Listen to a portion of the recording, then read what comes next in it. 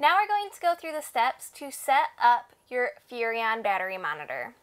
Before you begin calibrating this to your system, you'll want to make sure that your system is not charging or have any inputs of load.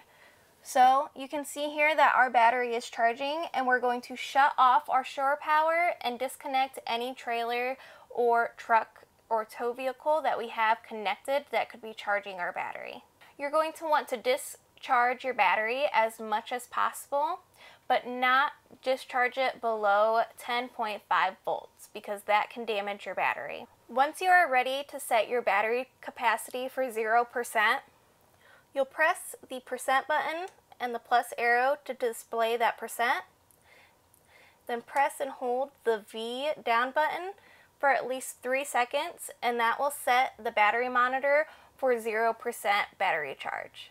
Once you are ready to calibrate your system to your specific battery, you can enter your amp hours.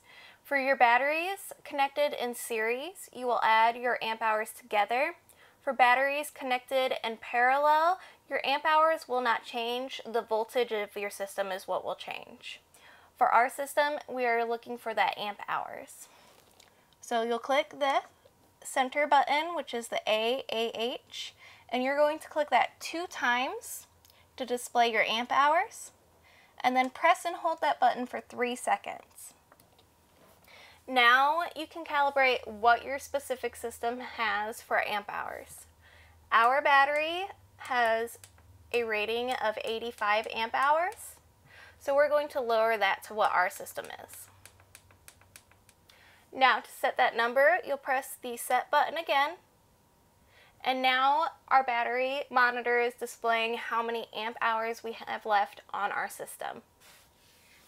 Now that we've calibrated our system, we're going to wait until our battery completely charges, and this may take over 24 hours for your battery to recharge. So now we can turn back on shore power or reconnect to our tow vehicle. With our monitor displaying that we are charging, we're going to wait for our amp hours or for that battery percentage to show that we're at 100% charge. And then we will set our 100% charge and calibrate it for our system as well.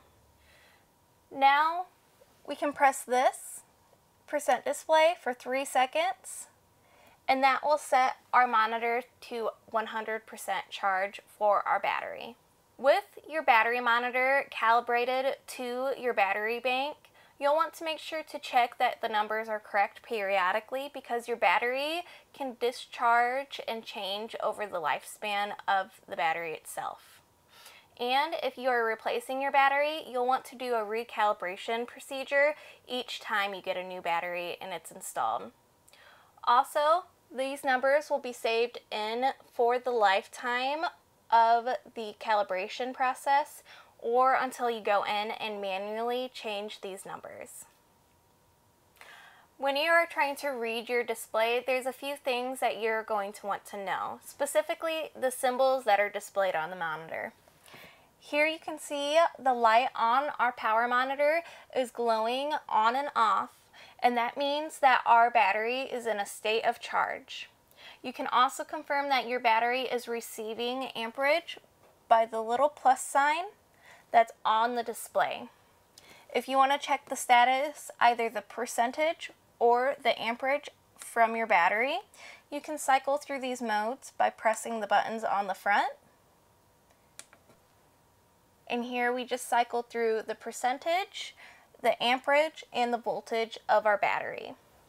Now this backlight will change for a few different reasons. If it is glowing on and off, your battery is charging.